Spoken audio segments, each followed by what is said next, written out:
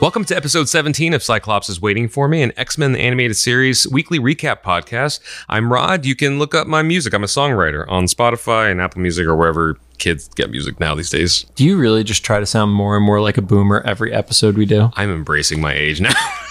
And I'm JC, and probably by this point, when this episode goes live, I'll have read the second issue of X-Men 92, House of 92. Which you were a huge fan of. Oh, God, I really hope that the second issue is better than the first issue. That'll be on our Instagram. Cyclops is Waiting For Me is our weekly podcast series. We're going back and watching every single episode of the original 1992 X-Men the Animated Series from their original intended script order, building up to the release of X-Men 97 coming to Disney Plus in 2023. And I saw a date online, which I don't feel like is real, but it said April of next year. Okay, well, which kind of works out for us really well if there's 70-ish episodes of our show. So I'm not getting my hopes up, though. Until Disney announces it, I don't trust the internet rumors. And even then, we don't know. Like, these Marvel dates get pushed around all the time. Some quick reminders. We're a recap show about a series that came out 29 years ago. Once again, just embracing my age. There will be spoilers. If you don't want to spoil it for you, pause the podcast, watch the episode, and come back. We'll do our best to avoid mentioning anything about future episodes we haven't covered yet. We're currently not sponsored or affiliated with Disney or Disney Plus in any way, but there's still time. There is still time. You are not wrong about that. Don't forget to follow us on social media at Cyclops IWFM Pod on Instagram, TikTok, Twitter, and Facebook. And of course, follow us on your favorite podcast services. Again, just a reminder, if you follow us on Facebook, it will automatically give you an RSS feed for the mobile-only version of Facebook to your phone. Is meta, just right? Mind-boggling. Finally, we record these episodes in batches, so if we're reacting to something that's news, etc., we might be a few weeks behind, and that's why I make comments about already hating an issue of a comic book that I haven't read yet. Just predicting. I mean, the first issue is it's really bad. If somebody is curious, will I like this if I've read the House of X story or loved the original animated series? Still probably no. Great endorsement. Yeah. Now onto the show. Today we're going to be talking about season 2, episodes 7 and 8, titled Time Fugitives, part 1 and 2.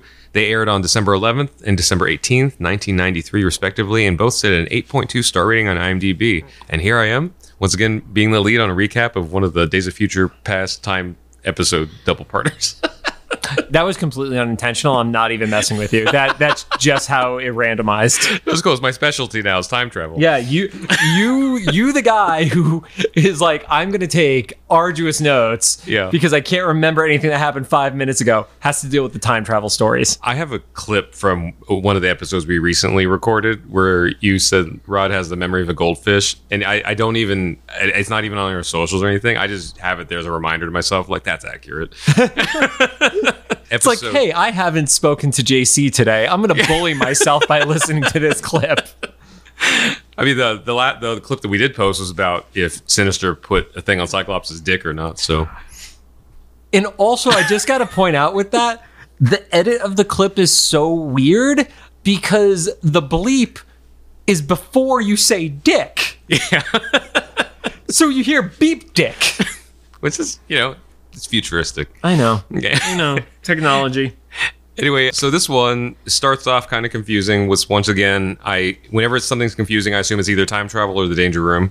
And this one, it was the first thing. So we're back in a future, but this time it's 3999 in New York, which is a couple thousand years, even further along than ships. 2000. Yeah, yep. 2000. In my head, a couple always means two, so I don't know. Anyway, but they're straight up doing a Terminator opening. It is very clearly that's the inspiration, even just the look of the machines and stuff. Yeah, my note was there are 3 Terminator robots crushing a teal robot. And I did see a bunch of notes that actually compared the teal robot to War Machine, but I didn't get the vibe off of it from the design. And I distinctly remember the War Machine outfit from the comics at the time, and it still didn't connect with me on there. And we, minor spoiler, we see him a little bit later, and it's not quite the same. It's okay to spoil something in the same episode, Rod. That's not spoiler territory. I want to keep the anticipation, keep you listening. We're only a few minutes in. If you came here for War Machine, I want you to click out now. Anyway, Cable's fighting. I don't know who's with him, but the lady that's with him kind of looks like Grace Jones, if you know who she is. You were the most boomer I ever. The fact that we are so close in age and you are so much more of a boomer than I am is unreal. So the character names I got off the internet for these, you had Hope, Dawnsick, Brack, and you had Kane. I cannot verify if any of those are the actual names for those people. That was the only source I found online because somebody on the fandom of this page, like fandom is a great site because it's very similar to Wikipedia where people can contribute what they want to contribute. So you get some episodes that will literally just be the date it aired and like who the characters that are in it and nothing else. Then you have ones that are like 37-page wiki entries. This was one of those. So I give some credit to that. If you've gone through this much trouble to pull names, you're probably right. The only thing that trips me up is I don't know if there was a Hope who came from a prior story, but the mutant that is currently in the X-Men comics who is named Hope is definitely not this same one in the future with Cable. Yeah. But I digress. Also, we're like, a few thousand years ahead of the X-Men that we knew, so maybe they're just recycling names by this point. Well, the irony is the Hope in the current X-Men universe was a baby who got pulled into the future with Cable and grew up in like this weird fucked up timeline scenario. We're just into sci-fi soap operas. We just have to acknowledge that. Yeah, I have no arguments with that, Rod. Regardless, all of those characters... Regardless of Hope. Yeah, regardless of Hope. All those characters seem to be kind of inconsequential to the story here. They're just there, like in the background. We quickly find out that Apocalypse is responsible for whatever's happening in this current situation, including the Terminator robots. And a temporal storm appears above Apocalypse. Bishop is floating in it, but he's not directly affecting things just yet. People start getting sucked into this like time tornado thing, including was Grace Jones Lady Hope? We don't know yet. I don't know who was who, to be honest, by the name. The lady that was closest to Cable, she gets sucked in first. That seems to kind of shake up Cable a little bit. Cable asks his little square cube computer thing which he just calls computer. Yeah, he just keeps calling computer, which is a very 90s thing. I like that it is just the proper name. Like when he says it in his mind, he's saying computer with a capital C. Oh, okay, yeah. Like that's its name. It's computer. And the computer explains that the time stream is realigning because something in the past has changed in a major way. So that time tornado thing is actually just readjusting their future. But then she elaborates that their world will cease to exist. So it's less realigning and just destroying their future. Well, yeah, I think you need to approach it from the perspective as it's not destroying it if it never actually came to be. Yeah. It's more so unmaking it rather than destruction. And my note here was, but would that kind of be for the best? Because they didn't seem to be happy in the future. It doesn't seem like a great future. Like Rod mentioned the Terminators, and I think anybody who knows anything about the Terminators is if you're in a world where there are robots fighting humans, probably a pretty shitty world. I would probably just take a shot of whiskey and be like, we had a good run. This is a good way to end our timeline, because you're not really dying, right? That tornado thing is just going to make you like not exist anymore. I think that's easy for us to say because we don't know what it feels like to be unmade. That's true. I don't want to hurt, but if it came down to like, going the regular way that we know in our real world and just like having a time vortex, just, uncreating us. Isn't the theory that if you were to get sucked into a black hole in Earth's perception, it would happen in less than a second? But you would feel that pain for what is the equivalent of 1,000 years of your perception. I did not know that. That's horrible. That's a theory about how time distortion happens around black holes. That makes sense because the whole gravity affects time. That sucks. Oh, science is scary. Science is super scary. The only thing that scares me more is the stuff that's underwater where fish need to have like bioluminescence. Right. And the megalodon. Megalodon doesn't scare me as much as a fish that has a flashlight in front of its forehead. Those things are freaky. Yeah. So Computer tells Cable that Bishop is responsible for all of this. And I think he looks up and sees Bishop swirling in the temporal storm or whatever. And then we follow Bishop back to his future in 2055, where we last left him in Days of Future Past. Everything's still the same. Except here was one thing that didn't line up to me. When you see Bishop make his return, which is seemingly from stopping the assassination of Senator Kelly, the world didn't look shitty outside because he looks outside and the world looked actually nice-ish. It didn't look as like everything is destroyed as much this time around. This time. Yeah, it looked a little bit better. Yeah, it looked like it was a little bit better. And we see Forge at the control panel, similar to the end of Days of Future Past. with the Wolverine skeleton in the... Which is still so disconcerting. I mean, it's literally Wolverine's skeleton, so yeah. And Forge starts talking about a plague. We figure out that Forge doesn't have any memories of the future that's changed because he's resided in that future. Yeah, he has no concept of stopping the assassination because with whatever happened with Kelly not being assassinated, a different issue came to be that brought their reality back to... Let's assume that it was an animation mistake of everything outside not looking shitty. The world is still pretty messed up, and he catches up Bishop on it. And there was 2 of the Days of Future Past mutants, the one that fought with Bishop and Wolverine when they were attacking the Sentinels. And you also see, in particular, some of the mutants who are getting sick. And the person who you asked me about if they had any significance in the Muir Island episode, which was the purple-headed helmet lady. Okay, yeah. It was one of those mutants that you see getting sick there. So...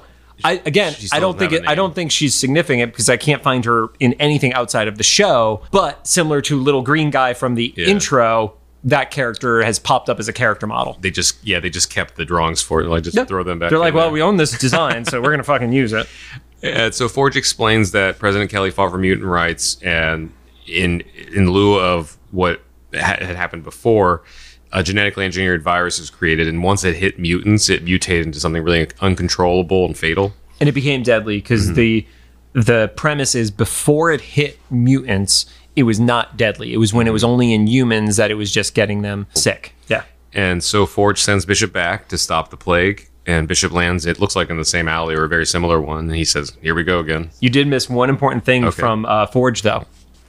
Forge did not recognize the X-Men when... That's right. When Bishop said, me and the X-Men saved President Kelly, and he's like, who are the X-Men? Yep. And Bishop goes up to a newsstand again to read the headlines, and he leaves like a futuristic currency. Well, the part that was an odd choice here was the plague had already started at this point. So even though it was not a plague in the Black Death medieval sense where it was killing a bunch of people, you would think that for a time traveler... Yeah.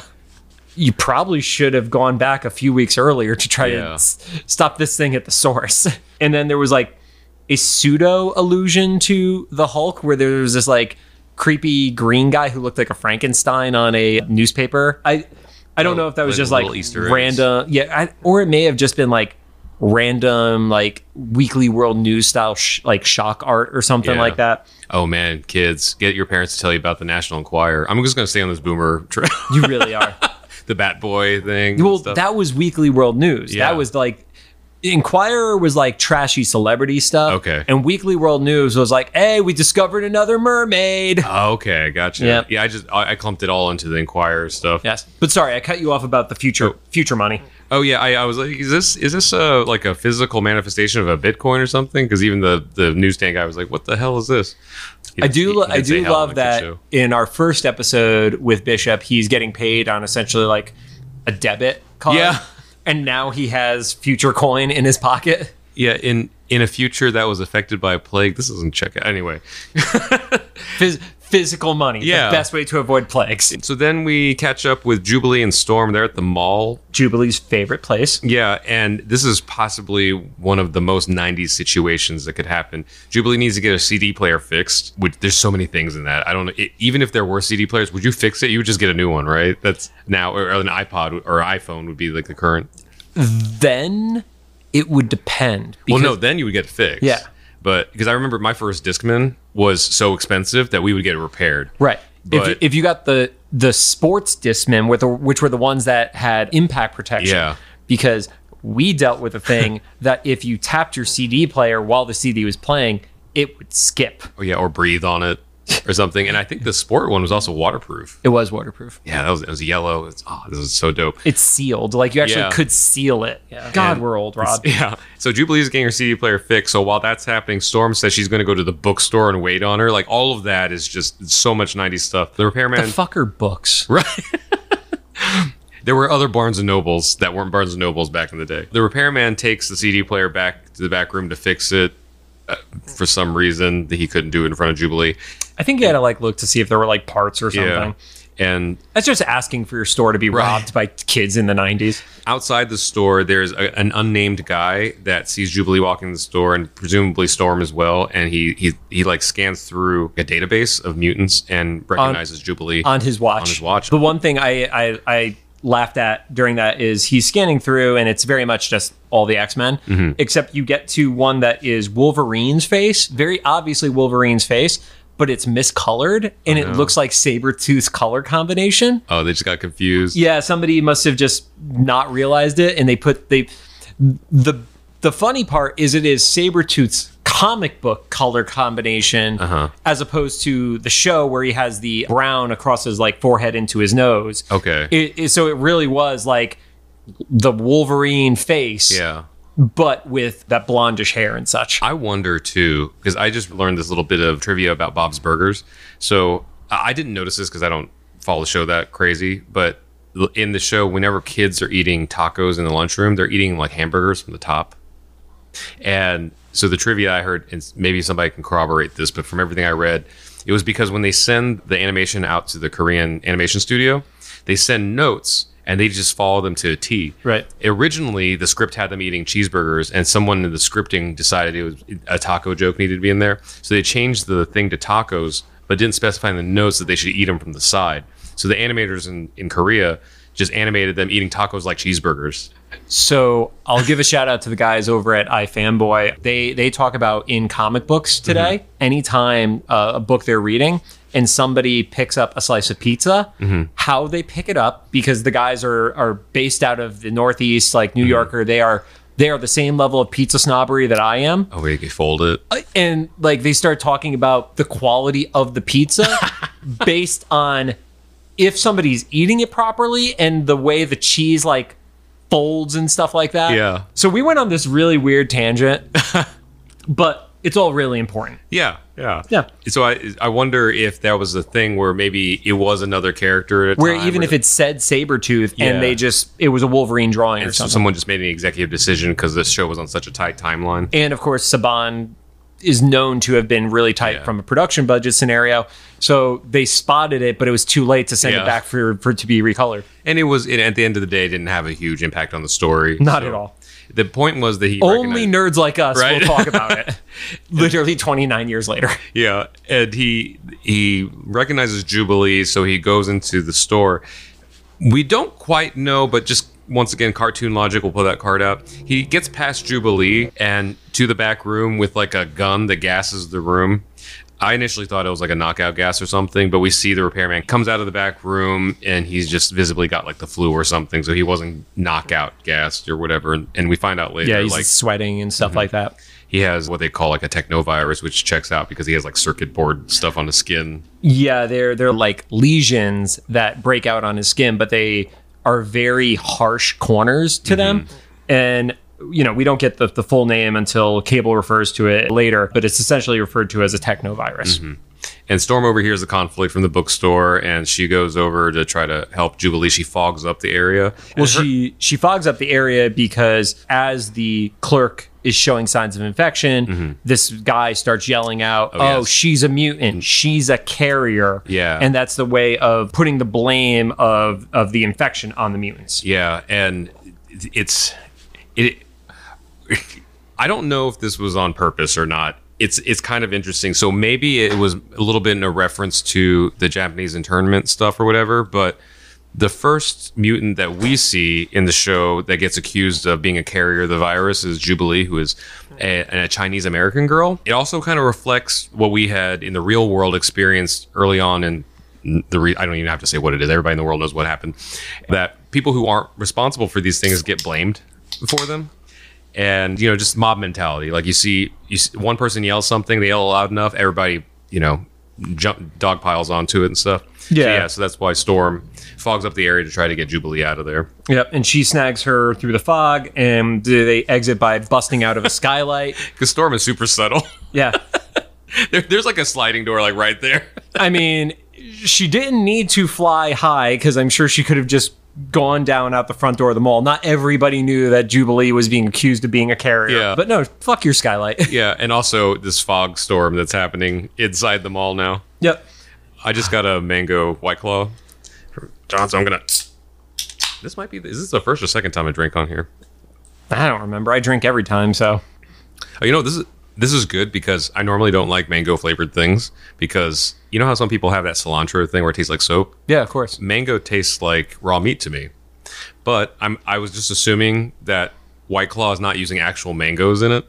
God, no. There's definitely no mango in there. So that it doesn't taste like that. It just tastes like a fruity. No, similar to how this virus was made in a lab, so was this mango flavoring. From there, Beast gives a nice little dig while letting Jubilee know that she's healthy by all accounts, except she needs to eat more vegetables. Yeah. Not everybody can be like jacked and blue-haired, man. Yeah. Beast gives the very appropriate phrasing of only scientific inquiry can overcome the hysteria gripping the country. And we can leave it at that. So when Beast decides to do some investigating of his own, he breaks into the hospital and he looks at the medical files of the store clerk. Mm-hmm. He notices something weird in the file. We catch up with the rest of the X-Men in the war room, and they're watching video footage or a news report of the forced quarantine of mutants. Yep, it's a news report. It's pretty live, yeah. And then Storm recognizes one of the protesters or mob people. The guy who was calling out Jubilee specifically. In the news report is one of the guys from the mall. Then Bishop shows up at the protest, tries to break it up, but in the most violent way he can imagine. He does. So when they jump over to the forced quarantine, where it's not even that people are being like, these mutants are being forced to quarantine. I'm gonna skip over calling it protesters because they're getting violent. At that point,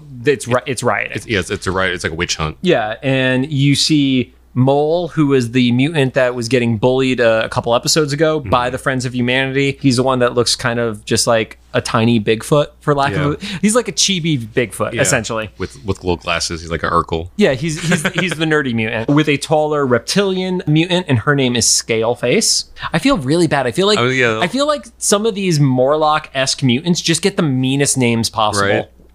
Well, then there was a couple episodes back, there was like Hairball and Gorgeous George. Hairbag and Gorgeous George. Yep. That's the raw end of the stick there. Is it Hairbag or Furbag? I think it was Hair Bag. Regardless. Yes. That's the raw end of the stick because you're on the same team as someone as Gorgeous George. Yeah. Who equally as ugly, if we're going to be totally honest. But yeah, the Friends of Humanity takes a shot at Bishop. Little do they know, shooting at Bishop, not the best plan. Yeah. And Storm and Rogue arrive and report to everybody else that Bishop is there. We find out that Jean, Cyclops, Gambit, and Wolverine are in the Blackbird, very like close behind them. Wolverine jumps Bishop, but quickly just gets tossed to the side. And then there's a big pylon on top of Wolverine. Mm-hmm. Yep. And so Storm makes it rain to scare everyone away because I know this is supposed to be New York, but it sounds like Los Angeles. This is how you get people to like, go away. Yeah, New York, nobody will care. New York, they'll start shooting at the sky if it's raining. And then in the middle of this whole fight, Rogue takes a Friends of Humanity guy and like throws him in a dumpster and kicks him down the street. And that guy's pretty much dead, right? I don't know if it would kill him. It all depends on what's in the dumpster. I mean, it looked like it went downhill. So I don't know, I guess. I think it depends on what's in the dumpster. If he's on like garbage bags with food waste could act as a buffer, like an airbag. Yeah. If he's in there with like rebar, he's fucked. Yeah. Yeah. And of course, Cyclops yells at Bishop. This time I gotta agree with Cyclops. I hate saying the phrase because actually I like saying the phrase because I know it pisses Rod off. But in this case, I actually agree with Cyclops that Bishop made it worse. Yeah. Then we catch up with Beast. He figures out that the virus is created in a lab. We just trust it because it's Hank. We do see some weird animation of like these like claw-like things jumping on cells and stuff. Yeah, so I believe that is their way of showcasing what the actual virus looks like. Mm-hmm. And it's very much like what you would see in textbooks when they show you what a virus looks like.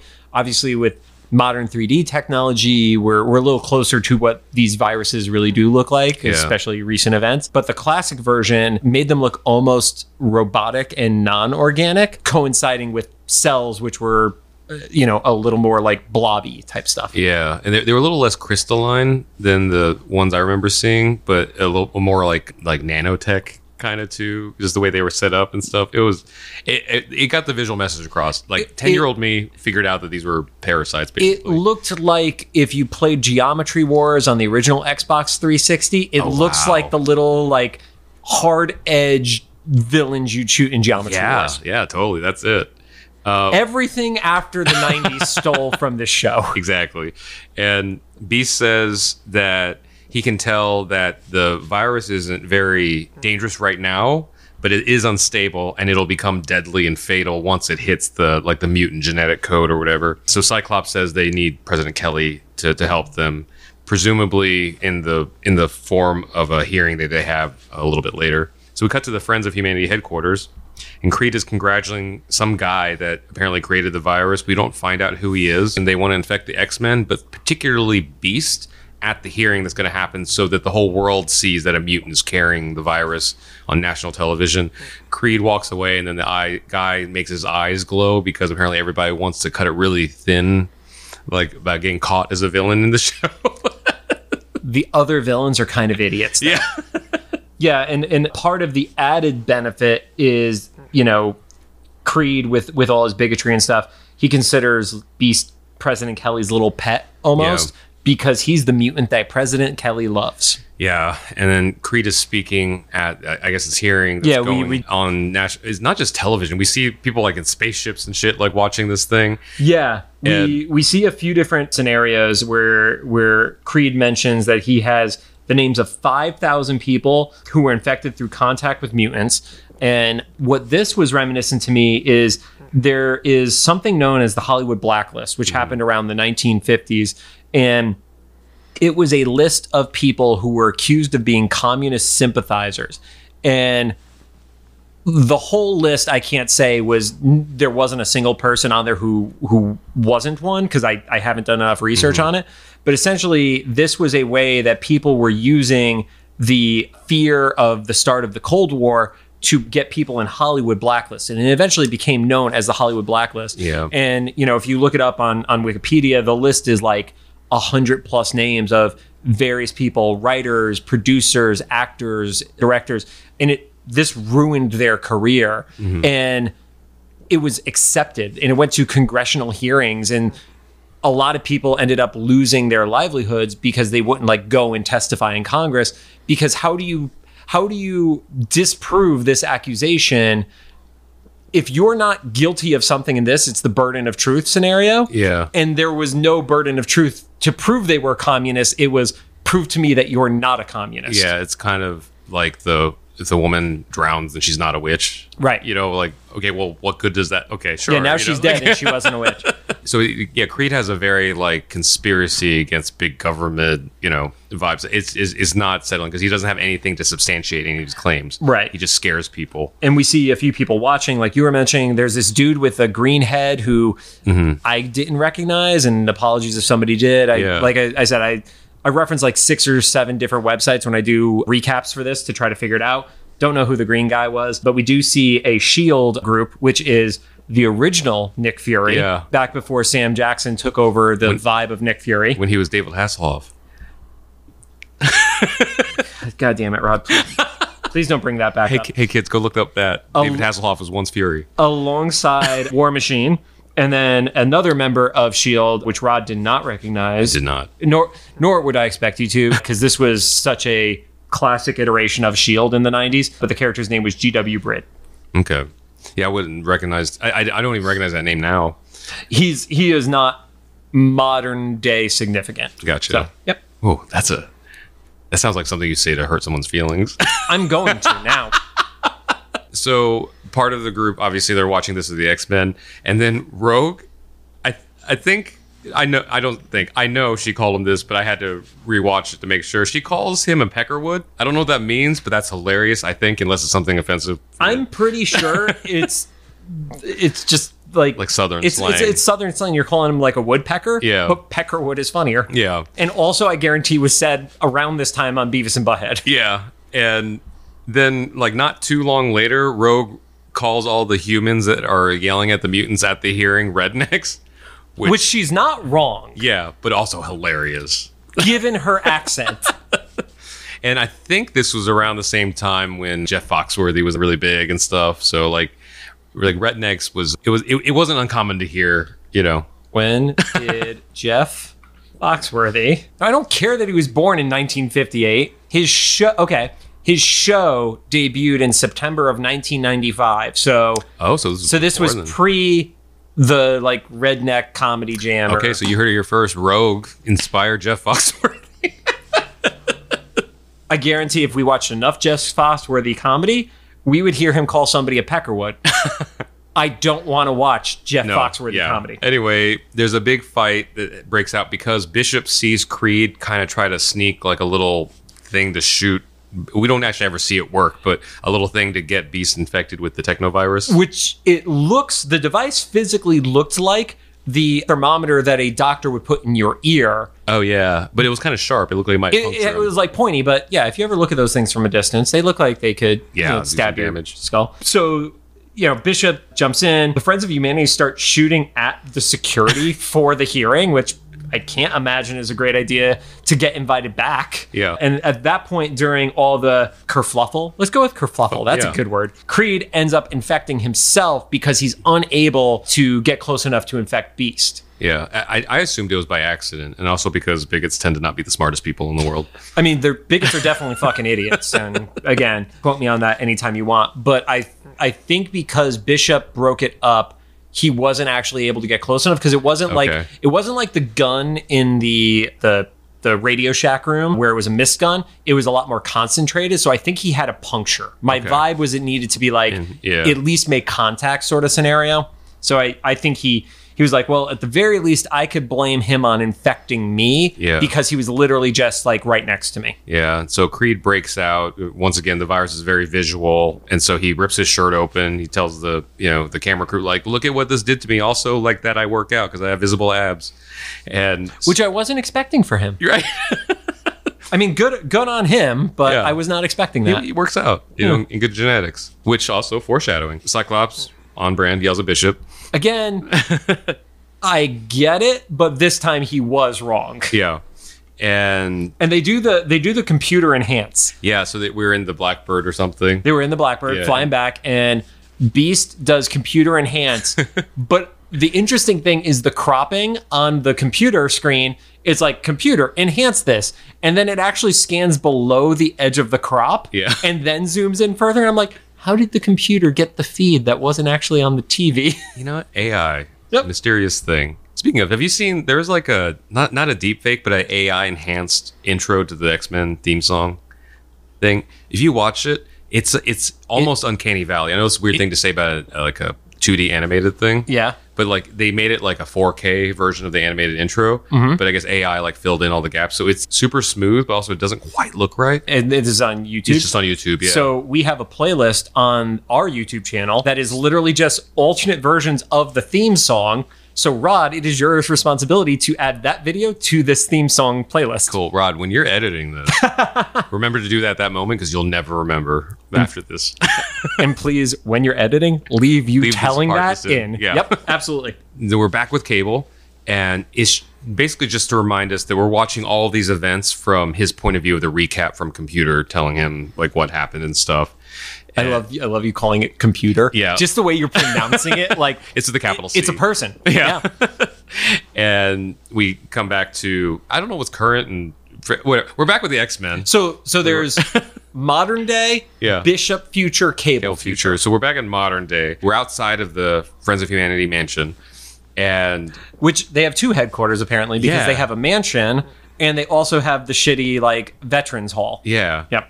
And so Cyclops asks Jean to, scan the premises to find Creed.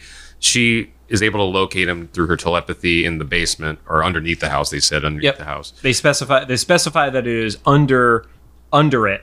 She's like, he's not in it. He's under it. Mm-hmm. So I guess maybe not necessarily a basement, but like some secret thing or whatever underneath. And then she scans his whatever mind and stuff. And then she gets to the virus guy, the guy who created the virus. And then she just like she goes down. Like something wrong is happening. And apparently that wasn't a red flag and it was the opposite. It was like, that's our go.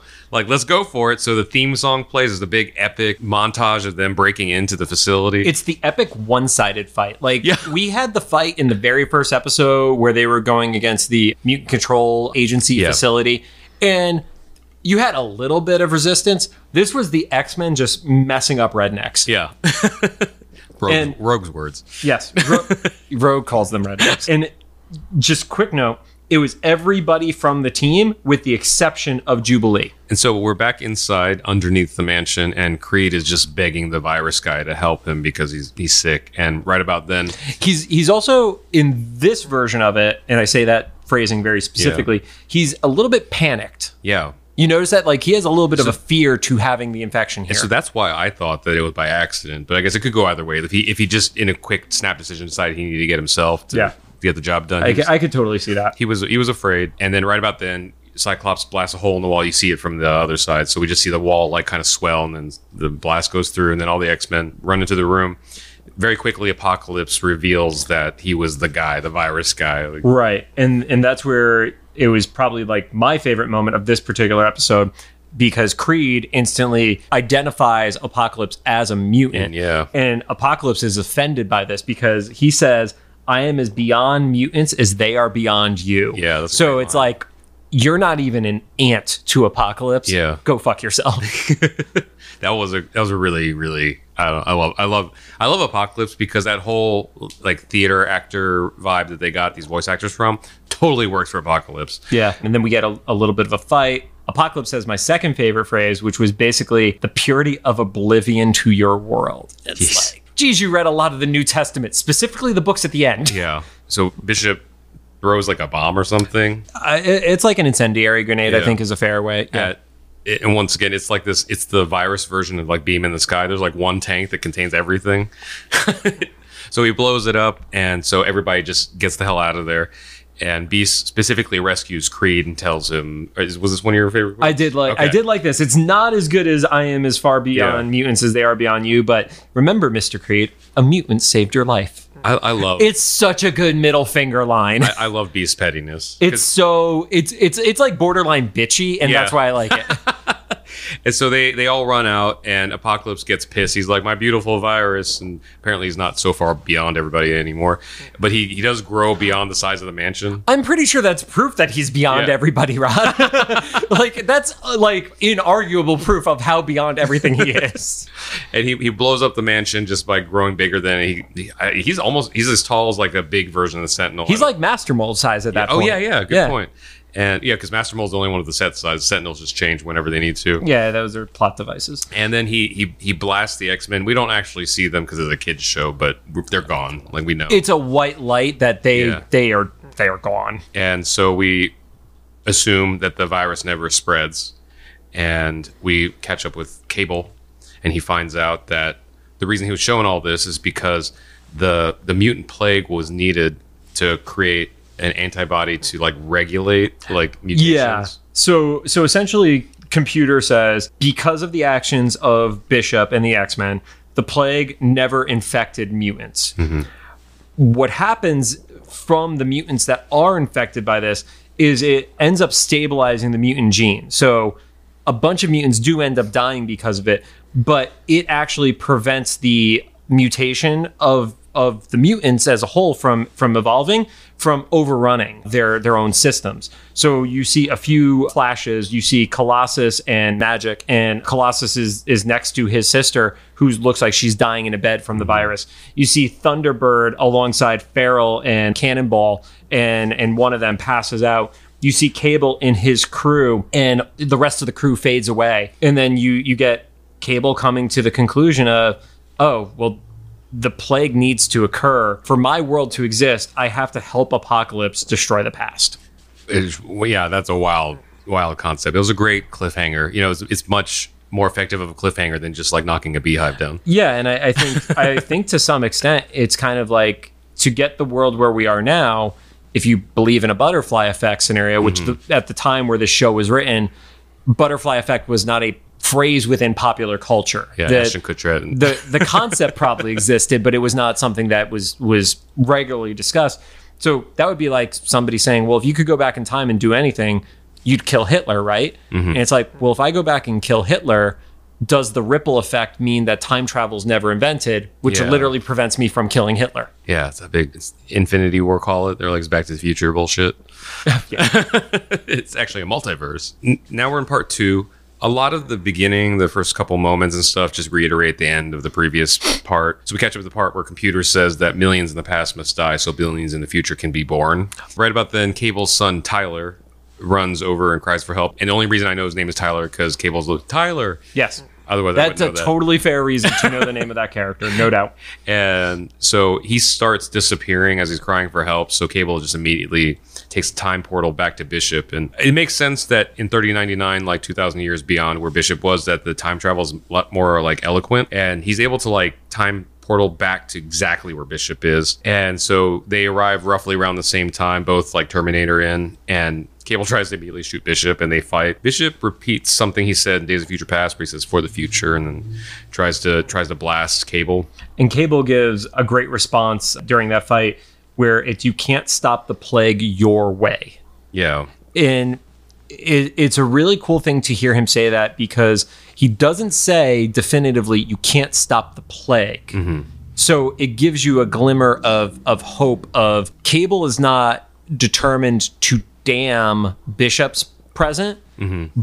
but he knows that if Bishop just does what he did in the previous version of the timeline, then it's going to destroy his future. Yeah, it's a little gentler of a Machiavellian thing. Like we don't have to do it a chaotic way. So they keep tussling back and forth. Bishop runs away. Cable does a body slide, whatever that means, and intercepts Bishop and JC. A body slide is essentially just teleportation within an area, and the part that you pick up on the more you see Cable and stuff is he says body side by, and he'll say by one, by two, and that's his way of communicating how many people he's actually sliding with. Mm-hmm. So when he's by himself, it's body slide by one. Later on, he particularly says that with another character, and he says body slide by two, and that's why that other character teleports with him. I would love to see Cable in like a crowded room and specify a number, and Computer's like, wait, what? Which one? Or Cable gets drunk and he says body slide by pi, and then you see a guy teleport into the room next to him, and it's just the arm. Yeah, that's like if Rick and Morty took over X-Men.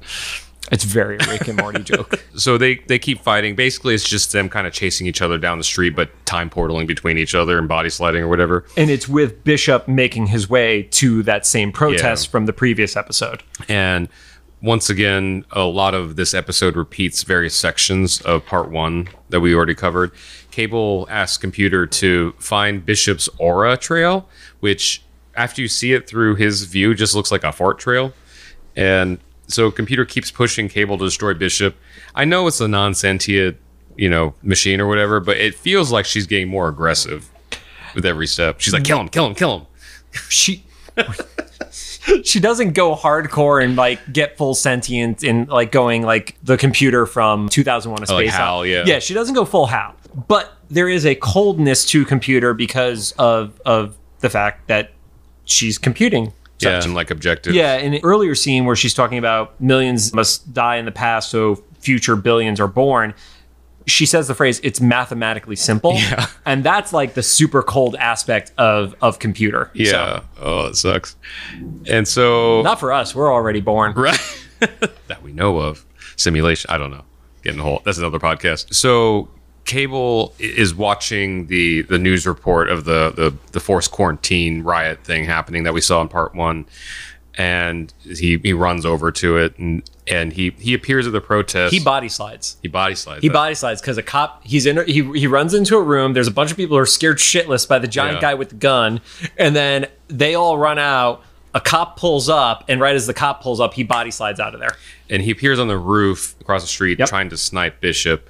He can't quite bring himself to shoot Bishop, and he hesitates just enough so that Rogue appears and kind of takes out Cable, at least for a moment. And Rogue recognizes Cable. For whatever reason, Cable doesn't seem to recognize her. Right, and this is really the first episode where we acknowledge that Cable is a time traveler. So the piece that we're not sure about is this the first time he has encountered Rogue, or all the stuff that happened on Muir Island, was that the second time he encountered her? Oh, yeah, because Yeah, because his version might have been, wow, time is a weird. Time is a flat circle. But, and the one thing, just for clarity, because we're assuming that most of the people who are listening have also watched the show at this point, but just in case you haven't, if we're describing certain scenes quickly, it's because they are literally the same scenes from the previous episode, retold with alterations of a different perspective of the scene or a added person within the scene, you know, because there is the moment where the X-Men are recognizing the guy at the protest, but we didn't have to go through that entire scene at the mall again. Yeah, basically part 1 and 2 are like, part 1 was Bishop goes back and tries to change things, and then part 2 is the same situation, but Cable tries to also interject. It's like a very like Looper situation. Yeah, and this was one of the things that Eric Lewald talked about in the book, where this episode was fun because you got to replay scenes featuring new people, different points of view, but it also saved money because there were certain aspects that you did get to reuse. Even though you were doing some animation on it, you weren't reanimating the entire episode. I was wondering if that was like a cost, not necessarily a cost-cutting measure, but like a way to like get more bang for your buck. It was a cost benefit at the very least. And I looked it up just to make sure I was right, because we were talking about this a little bit before recording. Yeah, research, Rod. Yeah. At the moment that's happening, it is called a bottle episode. So I don't know if this would apply to animation, but in traditional like live action sitcoms and stuff, a bottle episode is like whenever you see a season and there's like one episode where they stay in the same room the whole episode or something, it's something so they can cut the budget for that episode to use it for a bigger episode elsewhere in the season. And some shows where you see that, it is also literally like clip show episodes where it's like, like Michelle Tanner is in a coma, so we're going to replay highlights from our series, and that's how we're going to end this shit. Anyway. So Cable does eventually pull the trigger to shoot Bishop, but Wolverine gets Bishop out of the way, and they have a little bit of a tussle. He called him Rookie again at that point, I believe. Yeah. Oh, okay. Yeah. Which he didn't do in the previous interaction. Yeah, okay. And in the part 1. In the part 1, Fugitives. And Bishop takes a shot at Cable, but it's much like Tupac at Coachella. It was a hologram. I was waiting to see where you were going after saying takes a shot. It's like Tupac. Yeah, but the only thing I give a little bit of discredit to Bishop training is if you shoot something and your shot goes through it, you don't continue to keep shooting through the thing you shot through. I mean, Bishop's just shoot first, ask questions later in a very literal sense. Yeah, I 100% agree with you on that one. His strategy was not the finest. And we didn't mention this earlier, but when the Blackbird arrived with all the X-Men, it landed on the roof of a building. Yeah, they literally parked their massive ass jet. Like, this is not even a prop plane. This is a big fucking jet on the roof of a building. So in the middle of all the shooting and fighting and stuff, part of the roof gets blown away, and so the Blackbird starts falling.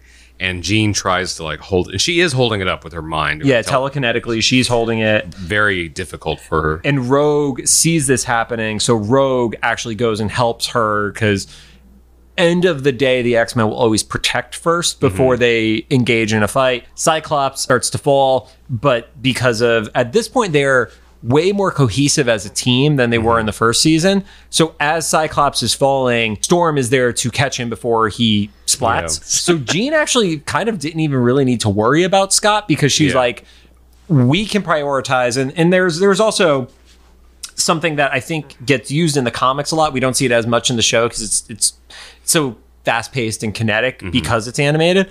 But Jean usually has a telepathic link to the entire team where whether it is the field leader who's communicating through her kind of as an internal walkie-talkie system or her just telling people what's going on. Yeah. So they could have been communicating, and it was kind of one of those, we don't need to show it because they're a team and they're cohesive, but you can also factor they probably are doing that because they have learned to better communicate in the heat of battle. Yeah, and they're able to coordinate so much better. All that time in the danger room fighting like that, you know, when Gambit messes up stuff.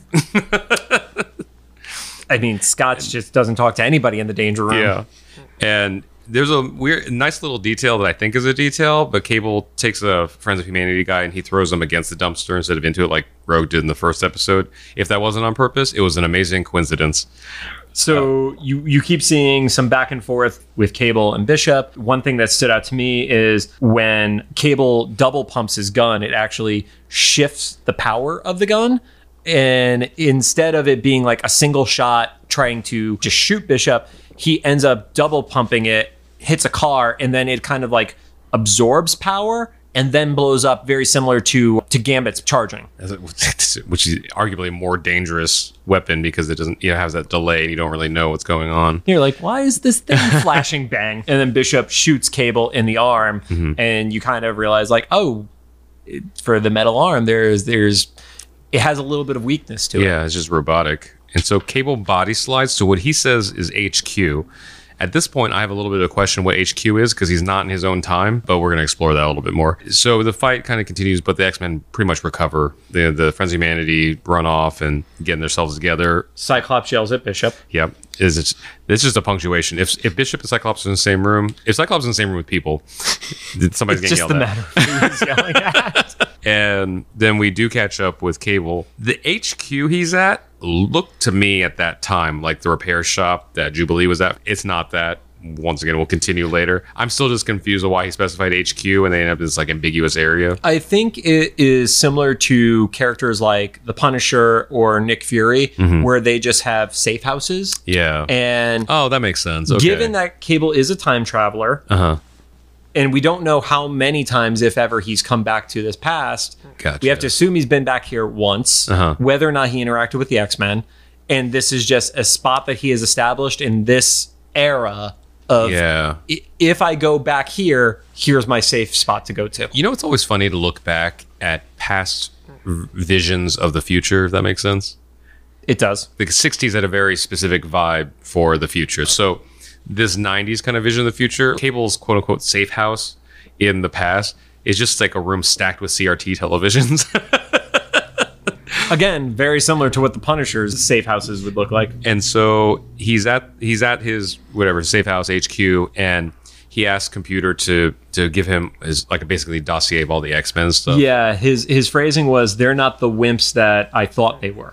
And he kind of brushes off Scott and Jean, so we kind of get a sense that he knows them for some reason. He actually says, he's like, "I know all about them already." And then we go through the other X-Men, and then he pauses at Wolverine, and you just see a light bulb kind of click. He doesn't say anything. Well, Computer is telling not just who they are, but what their power set is. And when he hears Wolverine, it starts to go on to whoever is next in the lineup, and he says, "Go back." Yeah, and so he says Wolverine can instantly heal, basically, is his power. And then we return to DC. Beast is actually right before the hearing that we saw in the previous part. He's outside and talking to the press. And he says the virus has shown no sign of contact with mutant DNA. And then he's just kind of done with them. He tells them he's not going to give them any more time, and he goes into the hearing. A reporter or somebody... It's a reporter. Yeah, is in a telephone booth. So he's basically, I think, calling back into like the main office or whatever, that there's going to be like a hot tip happening soon and stuff. And in the next booth over, Cable teleports through the landline like it's the Matrix. He kind of does his body slide using the landline. And he says, "I'm going to reach out and touch somebody." Rod... What's that from? Was that AT&T? That is an AT&T commercial that came out in 1987. Yep. So at this point, it was already 6 years old. Oh, golly. Wow. Yeah, you know what's funny? I didn't remember that I remembered that. At least it wasn't "Where's the Beef?" Oh, yeah. And I can hear that little old lady's voice. I can't. I don't want to, but I can hear it. So he appears. He's outside the hearing room, and we hear the audio from the previous episode. With the fight breaking out. Yeah, the fight starts breaking out and stuff. Cable disables the security that's getting ready to go into the hearing room so that he can enter. And he goes in, he immediately starts fighting Wolverine. Yeah, so when they're squaring off, they start to get ready. And Cable calls Wolverine outdated, which is kind of ironic because at this point, we don't have indication as to how old Wolverine as a character is. But you have Cable, who is very battle worn and also has like white hair. So he actually... physically looks older, but I think it's also because, he is from the future and Wolverine has no concept of where he's from. There's a weird detail of Cyclops losing his visor that was completely inconsequential to the fight. I thought it was going to be something bigger because they focus on the visor falling to the ground. Then he just puts it back on. And then, the fight plays out like it did before pretty much. Creed gets sick, and right around that time, Cable body slides with Wolverine to HQ in the way that you mentioned with the body slide 2. Body slide by two. By 2. And as they're body sliding, Jean attempts to scan Cable before they're disappearing and he's out of range, essentially. Yeah, and we find out at that point, I had my notes, HQ's a CD motel, but it makes a lot of sense where you said it being It's a like a safe safe house. house. Yeah, he's there. He tells Wolverine what's going on before just shooting him. Well, he says he tries to convince him. He needs his help. It's a techno virus. That's where we're formally told that it's. I guess that was the 90s way of saying it was made in a lab is techno virus, whether it's nanobots or whatever. I don't even think we knew the phrase nanobots at that point. Wolverine doesn't believe him, and he kind of like stuns him again, knocks him out. And we're back in the Blackbird like we were in the first part. And Jean reveals that she was able to read a little bit of Cable's mind. Right. And Jean says he is more important to the future, our future, than you can ever imagine to Scott, which is some crazy foreshadowing for Scott to not pick up on. Yeah. Well, I don't expect much from Scott these days. I think he's just scared to yell at Jean. Because she's yelling at him in his head. Jean could just shut off the synapses in his brain. You don't yell at the psychic. And I don't even know comics that well, and I know what that meant. So we get back to the safe house where Cable and Wolverine are. Cable wakes up Wolverine by throwing a glass of water on him, which I don't know if they do that anymore in shows, but in the 90s, that was like the main way that if you were a tough guy, you'd wake somebody up. In the 90s, lots of people would have water thrown in their face if it was to wake them up, because it's supposed to be like the cold water is a shock to your system. Yeah. We also very often saw people start bar fights by throwing drinks at each other's face. Yes. And I can only say I've seen that a dozen times in my life. Oh, yeah. I've actually legitimately seen it once. Okay. Yeah. I was guest bartending at an event once, and I accidentally spilled wine all over a customer. It didn't start a fight, though. That's very different than what I saw, which was one of the bartenders may have launched whipped cream across the bar. His aim was off, and he ended up hitting a customer, and she proceeded to throw her drink in his face. Sounds like a fun night. Our bar was not a good bar. But back to Wolverine. Yeah. And so Cable then body slides him and Wolverine to Creed. At least that's what he says. We don't see it. To the headquarters. To headquarters. Yep. We don't see it immediately, but we see the teleportation. Then we go back to outside the manor, and we see the same break-in as the first part happen again. Completely different music. This is one of the times where, even though it was a similar scene, they actually did different animations for some of the fight. I was wondering about that because it looked really similar. It was very similar, but it was not just one-to-one. At least from my memory from 3 nights ago, it was not a one-to-one for every scene of it. My memory from 2 hours ago. Yeah, Rod. I don't remember. How fucking goldfish. And most of that fight is pretty much the same. Yeah. We see how, I thought this was a cool detail, where we see how Cyclops got down to the lab. We see the other perspective. He like blasts down into the ground. Right, which is the opposite of what we saw in the Master Mold episode, where Cyclops made his way up by shooting them outwards. Yeah. From there, you see a scene between Creed, who's sick, and the guy who he doesn't know is Apocalypse yet. And he basically... He's in a little more of an angry mentality than he was in the previous part, because in part 1 he was kind of pleading. Scared, yeah. Whereas this one he's like, I can't be sick. I need to be there to direct events. Mm-hmm. And so, but they kind of leave it at that. So I guess we're supposed to infer whatever we need to at that point. Well, I think that's the spot where he has started the mutant propaganda against Beast for infecting him, but he knows that the length of this virus is a few months. So he can't be there to help the narrative. Because at the end of the day, Creed is very much like the propaganda style of attack against mutants. He has other ones who are doing like the grunt work and the real dirty work. But he's the one who's leading the narrative. He's yelling the loudest. Well, he's yelling the loudest, and he's manipulating. Yeah. Yeah. So, for him, it's a matter of, well, I need to be there so mutants get properly blamed for this. Yeah. And right about then, Cable does appear with Wolverine and immediately zaps Apocalypse. It stuns Apocalypse long enough. Yeah. Most of that fight is also the same. Yeah, you do get Cable, who says, I don't even know who you are. It's very much a Thanos Scarlet Witch moment in a way. He's like, I don't even know who you are. And the name's Cable. Remember it. And then he's going to say that after the commercial break, too. Yeah. Is there even a commercial break in between? It's really hard to know when you're rewatching this on Disney Plus. Yeah. Because if you're not paying attention for the commercial break, you don't actually get the break in the show. The only times I kind of notice is when there's like a string or orchestra swell up. Or it's like the one where Bishop first appeared and you had the moment, it cuts to commercial, and then you get the exact same moment right after. But they change the dialogue just like a little bit. Yeah, you get the tweak. So the fight breaks out in a similar fashion. Apocalypse still makes his giant like jackhammer arm that shoots Rogue up into the ceiling. And again, just shows how strong Rogue is, because most of the other X-Men would be dead if that happened. Yeah, this is their second tussle with Apocalypse hand to hand. Right. And also, like, the second time she has gotten thrown into, like, steel and made a dent in the steel from her body. And so all of it plays out the same until Bishop throws his little bomb thingy, and it doesn't make it over to the virus tank beam in the sky thing or whatever. And they let Wolverine get thrown into it. Well, Wolverine was going to get pushed out of the way by Bishop. Okay. And Cable stops him. And Bishop is like, what the hell? And Cable can't explain the entire thing fast enough, but it's like, you have to let him get infected. Yeah. So everybody's freaking out because they're like, you killed him, because you can see the virus starting to spread the same way it did before. And because he's like literally getting hit with the super concentrated like vat of this shit. And I guess the world supply, right? Apparently it's the world supply is in this room, and then the tank's in the subsequent room behind it. So that's when Bishop throws the incendiary grenade, and that's what destroys the virus.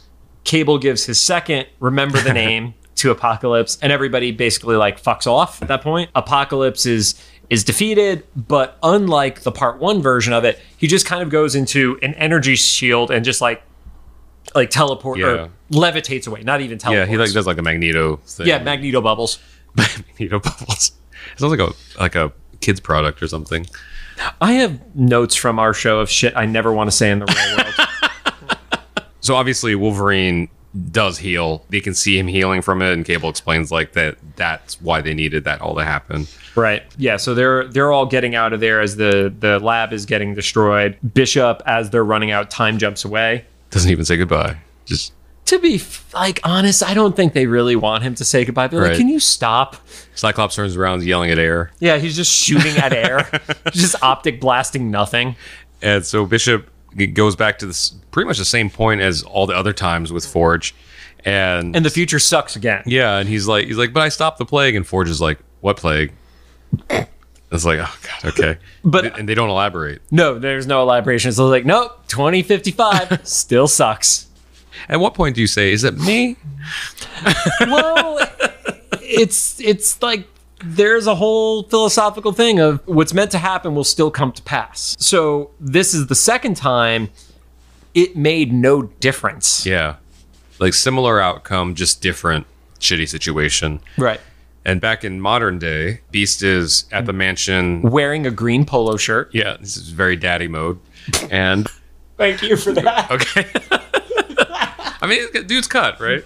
So, and he says that the antibodies that Wolverine's body produced will cure the plague. So it if it wasn't clear before, getting Wolverine infected made it so that they didn't have to have a bunch of mutants die from the virus to whether like balance or regulate the mutant genome or whatever and stuff. But still was able to do it. The mutation from his antibodies, which Beast is going to continue to study, will end up saving the mutant genetic code from over mutating people, essentially. Which, if this was a real world thing, like that, Wolverine would be dragged into a lab and they'd be injecting with everything known. I think that's the reason why the X-Men don't tell other people about Wolverine's power. Because at that point, it's like inject him with cancer and shit. Like, I mean, they literally... Okay, let's flash back, Rod. Yeah. Canada put adamantium into his skeleton. That is right. So, they did they did that already. They did try that, yeah. They're like, oh, I wonder why Wolverine didn't die. Oh, because he heals from everything. And then we finally, to cap everything off, we catch up with Cable in the Cable future. That's in 3999. He arrives in his future. His son Tyler is safe. We don't know anything else. Just happy ever after. Yeah, hugs. And love was the answer. And don't do drugs. Future still probably sucks, but hugs. Yeah, right. Well, we'll find out. I guess it's with but the his writers. son is still alive, and that's all Cable gives a shit about. There is no Magneto and Xavier in the Savage Land in these 2 episodes. I was waiting for that. Yeah, and it never happened. And I think it's just because how packed they are. Mm-hmm. But I could also see, because you're dealing with timeline stuff, it could be confusing. Yeah. Because does the event still come to pass if they're still in the Savage Land? And it's 2 parts. Right, exactly. So It definitely has a lot of confusing stuff. I got some random facts, but before that, what do you think of this one? Like, this was more of what I remember Days of Future Past being like. So I think you just confused Days of Future Past. I think I just melded them together. Yeah, as one Yeah. 4 giant part episode. And I don't even know if I saw both of these episodes because I'm just going to admit, younger Rod was not any less of a goldfish. So I might have even started watching the second episode and just thought it was a repeat. Just thought it was the first episode. I might have not finished it. I can't say that for sure, but I would not be surprised if I didn't watch one of these episodes because I thought I was repeating the previous one. I distinctly remember moments from both of them. I distinctly remember the giant apocalypse killing everybody, the reaction of Cable at the end of, oh, I have to work with Apocalypse to save my future. And then I definitely remember the scene of Wolverine being infected. I remember that part. Yeah, so this is one I think it's one of those episodes I didn't see it a lot, but I definitely remember that, from 30-ish years ago. So some interesting stuff, Rod, that I would love to get your thoughts on. In one of the interactions, Wolverine calls Bishop Old Scarface because of the symbol on Bishop's face. What does that symbol mean? I don't know. Well, do you remember what the symbol is? It is like a triangle thing, right? Or It's specifically an M. Oh, that's right. It is an M. So he, in the future, is branded because he's a mutant. So even though he was one of the trackers, it was always obvious that he was a mutant. I'm pretty sure they did it by literally branding people's faces with a laser or something like that. Bishop got it, so it looked really badass. I think they from the stuff I've seen in the comics, they did it to everybody from his timeline who was born in essentially the mutant camps. So once again, subtle parallels to it. They consider this episode a direct sequel to Days of the Future Past. I mean, I don't think that is a shock, especially because it literally showcases the moment as Bishop arrives back and Forge is like, what'd you do? I guess with the exception of Xavier not being around, you could just watch it right after Days of Future Past and it'd make complete sense. Yeah, and because the show has had episodes that just completely don't have a character featured in it, I don't think it would actually shock you too much because there's nothing majorly significant of any of the characters that is addressed in the show. Because the episode is really Bishop and Cable is our story here. And a little bit of Friends of Humanity, but for the most part, we've seen mostly everybody at this point. I guess I just mean it was something as high stakes as 2 different time travelers and stuff. Somebody probably been like, what does Xavier think? Or something, Yeah, or why isn't he in DC or something? Yeah, right. But there's so much going on and packed in there. One significant aspect of Cable is, how did Cable survive for 2,000 years? And that was kind of one of the questions posed by Eric Lewald is to know. Because at the beginning we don't know he comes in as a time traveler. Yeah, we just see him in the future, and then you get the little bit of a reveal that he's actually transporting through time. He didn't just survive for 2,000 years. Yeah. With regard to the time travel, it kind of leads to what I was saying about what has come to pass but it also has an unforeseen consequence, because even though Bishop's timeline seemingly had no change, it was just a different set of circumstances that got them there. The unforeseen circumstance is it unmade Cable's future. Yeah, so it's just a more long-term thing. It just went thousands more years. It's like the butterfly effect for Bishop's future. 50 years in the future 60 years in the future is relatively insignificant because it's still just shitty future. As it ripples over time, the ripples get bigger and bigger to the point where Cable and all of his compatriots don't get born, essentially. And to anybody that is only familiar with like current Marvel MCU stuff. This is before multiverse stuff was in like the animated show, and I don't even think the animated show had multiverse stuff going on. So this is a singular timeline. Yeah, I don't think they really touched multiverse in the TV stuff. In the comics, multiverse was addressed. It was addressed in a little bit of a different scenario. You had What If as a series. And What If was just kind of like the alternate timelines. Yeah. And then you started getting bigger, more elaborate ones like the Age of Apocalypse as an alternate timeline, which is the timeline where Professor X was killed and Magneto takes up the helm to become the lead on the X-Men. And what does the death of this one person end up having across, and literally it's the destruction of the world as you know it if Xavier died at that timeline. So Eric also said it is probably one of the only scenarios, or at the very least at that first time ever, where plague antibodies were such a major aspect in the plot of a series, especially an animated series at that point. Foreshadowing. Right? The cool Easter egg from the episodes, the patient list that McCoy is looking through is actually members of the crew and their family. So if you pause and you look at those and then you check out the IMDb of the show, you'll see lots of crossover with those people. That's cool. You got cast as somebody's going to die. Yeah. All these people have the plague. And then the final one, seeing Ileana with the virus. In the comics, she actually dies in a similar fashion to a virus that is known as the legacy virus. I think I vaguely remember that. I also mentioned, because there was the plague that infects the Morlocks, where it was Gambit who got infected by that. Oh, yeah. So, loaded episodes. Very loaded episodes. Rod, have fun editing this. Right. I hope you enjoyed it. I really like the Days of Future Past timelines, which are stories that I include this as part of it. And hopefully you did too. Thanks for joining us. If you have any thoughts, make sure to drop them in the comments for either the YouTube upload or the official Instagram post about this episode. Or the reel. Please use the reel. Instagram reels. I want our reels to just crush it. If you like what you heard, we'd appreciate your rating on the podcast app of your choosing. You can find us on Apple Podcasts, Anchor, Spotify, Google Podcasts, and CastBox, and apparently mobile versions of Facebook. Everybody's favorite podcast app. Right.